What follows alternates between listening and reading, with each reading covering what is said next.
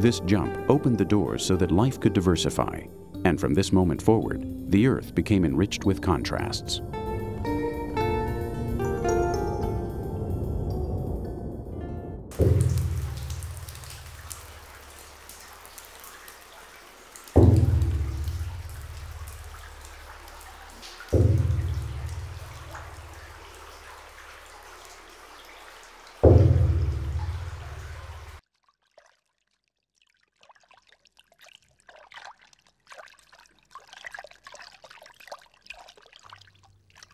In the 19th century, Charles Darwin deduced the basic rules that explained why living beings are different and why some impose themselves on others.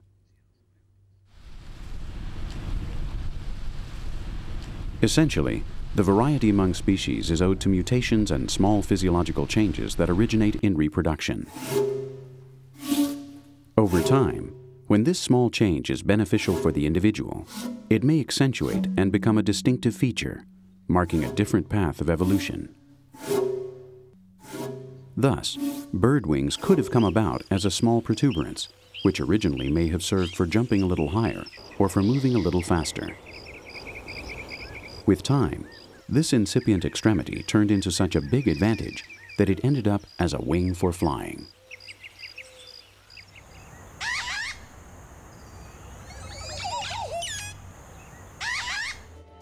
The survival of some species and the disappearance of others was what Darwin called natural selection. He referred to the ability of fitting into the environment that each individual had to confront with every new experiment of nature.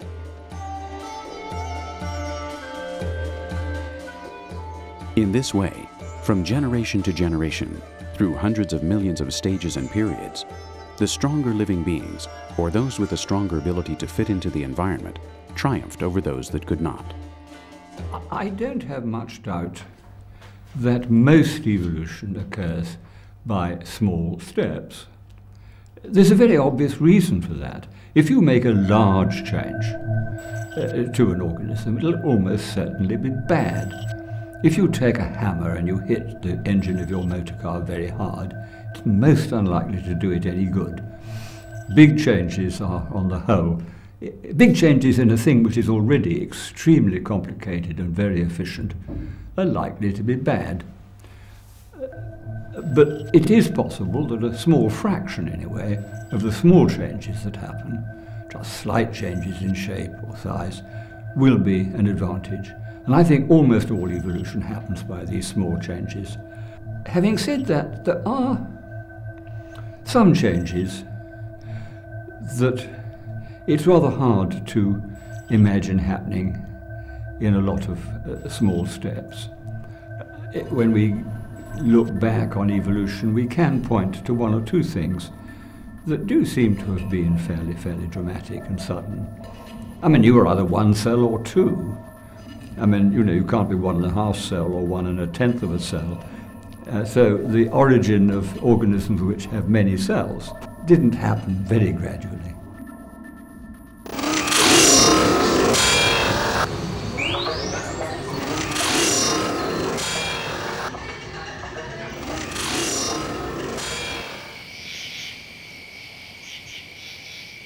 The slow path traveled during the evolution of species is similar to a chronicle of failures.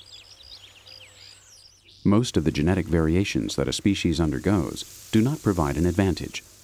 And although the factory of biodiversity doesn't stop generating new types of species, in reality, few are able to find a place in nature. The biggest enemy of survival, however, is not found in the individual's difficulty to evolve, but in the catastrophes that with a certain frequency have really shaken the Earth.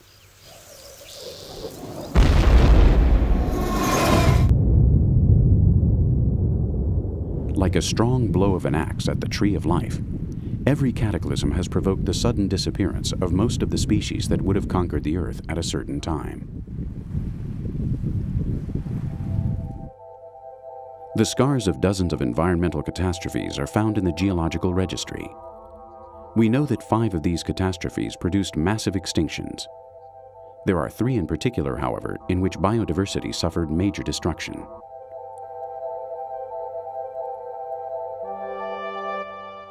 The first great extinction took place 440 million years ago, during the Ordovician period. It caused more than half the species to disappear. This was the end of the first phase of life diversification, and investigators believe that this was the consequence of an enormous freeze of the Earth's climate. 200 million years later, during the Permian period, the most deadly of all known extinctions occurred. 54% of the families and 96% of the marine species were driven out, thus destroying the biological factory of the oceans. The trilobites disappeared, just like many insects and all the coral from that time period. This extinction, however, determined a new diversity, in which terra firma would become a new element. It would not be long before the dinosaurs arrived.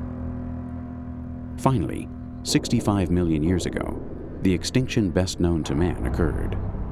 The Cretaceous period, in which the dinosaurs disappeared, opened the way for the mammals to find the road for their diversification and mastery of the Earth.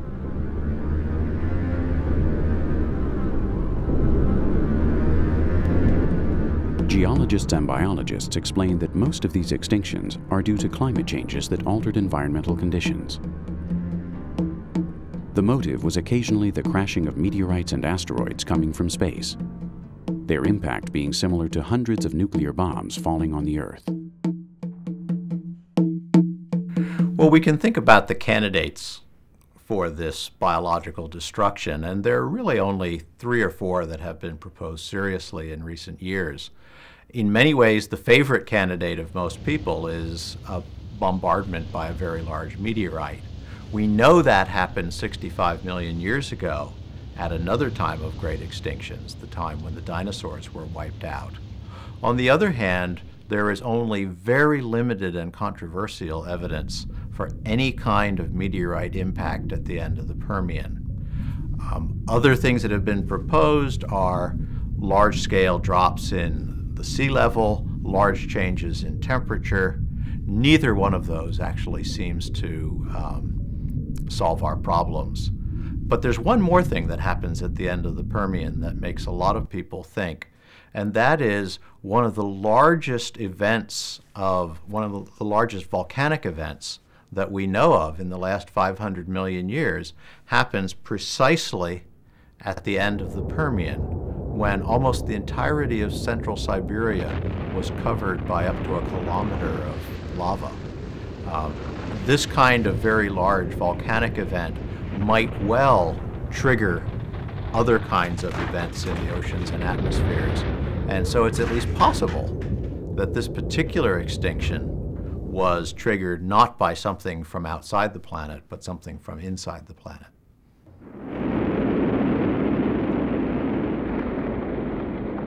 The process of extinction would normally begin because of major contamination.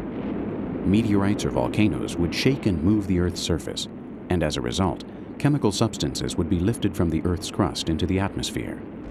Among these substances, carbon dioxide, the gas that is generated today when oil is burned, was very toxic due to its high concentrations, and few species were able to tolerate it. These clouds of dust and gas became so dense that they acted like the windows of a greenhouse. The Earth reheated, ice melted, and water cycles were modified. Hydrological regularity at that time was substituted by unexpected floods and fierce droughts.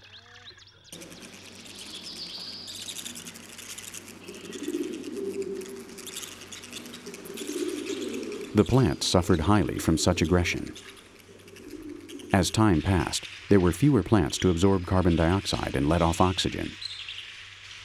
This process is known as photosynthesis, which so many living beings depend on for breathing.